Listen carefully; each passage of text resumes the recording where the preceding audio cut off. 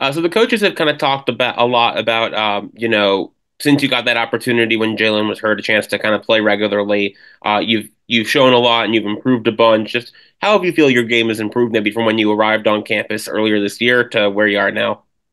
I just most definitely first thing I did was just get comfortable. I got real comfortable with the play call, got real comfortable with my teammates, even though I have been here since the spring. But just sinking in, settling in, and really just buying into the culture.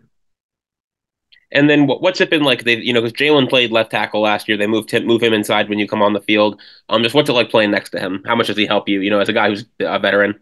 Yeah. It made my job a lot easier. But I would definitely think whoever's in there, if Matt McCoy was in there, whether Jalen Rivers in there, whether I was playing beside Nez Cooper, I mean, I have faith in those guys, and those guys have faith in me, so make a good combination. Next, we'll go to Azubi Charles at Canesport. Azubi.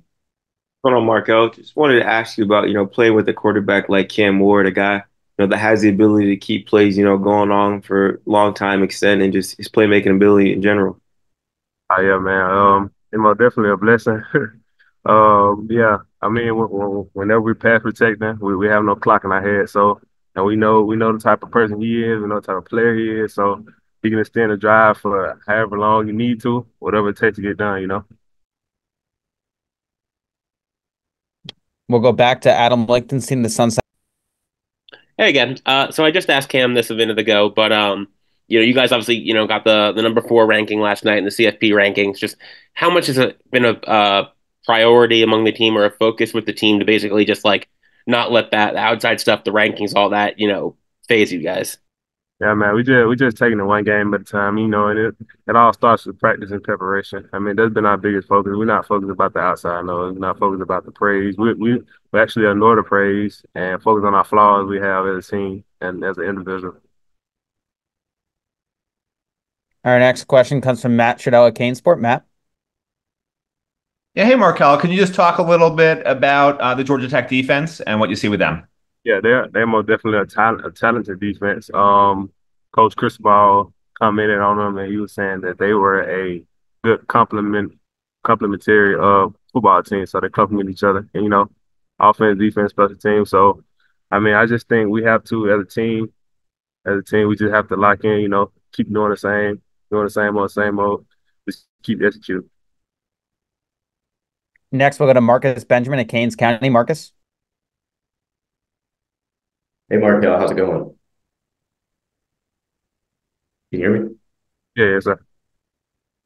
Yeah, I just wanted to ask about just your progression through the season. What's been the toughest I guess what's what have you learned the most, I guess, from game one to now? Like what has been the hardest transition for you?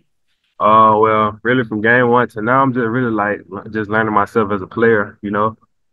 Figuring out my own flaws and my own strengths. And, I'm just attacking it every day at practice and with the help of Coach Mirabal and Coach Cristobal, with everybody, even my teammates, they tell me something that I need to work on. So I'm gonna go work on it the next day or the same practice. Yeah, hey Bobby. I know it's your first year, obviously, so I just want to get a sense of your progress, what you think you've improved the most as this season's gone along. What I prove the most as the season going on is like being more vocal and being where I'm supposed to be at. Like being early on time, like be there first, like to be more vocal and more and just having fun with it too. So like to be a better leader. That's it. Next, we'll go to Adam Lichtenstein of the Sun Sentinel. Adam. Hey Bobby, how's it going?